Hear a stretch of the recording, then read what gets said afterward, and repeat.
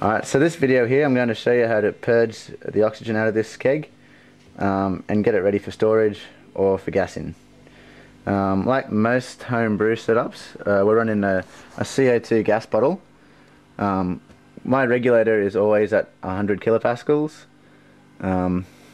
That's the pressure that makes good carbonation for the beer that I like.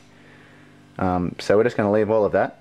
So what we need to do is get the gas line and put it on the in post or the gas post.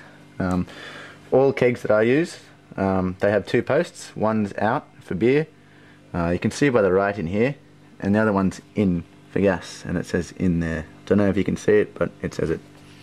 So we're going to put the gas onto this.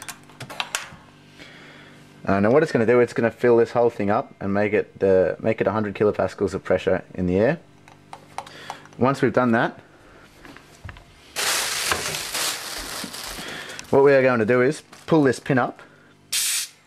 As you pull the pin, the oxygen is going to come up, and if you do that enough times, the CO2 will replace the oxygen.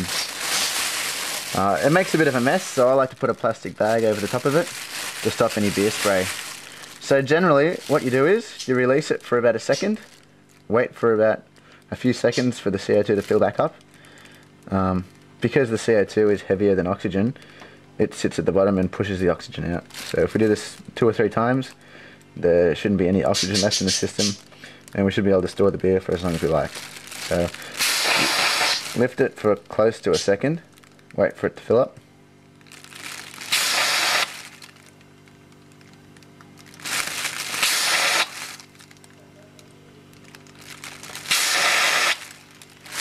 It makes a bit of a mess, as you can see there, but now we can store this keg for as long as we like. If it is as messy like this, I like to wash it off to stop any, just to get all the sticky beer off it. But once we've pressurized this to 100 kilopascals and replaced the oxygen with the carbon dioxide, it's good to store, and we can release the gas line now. And that's done.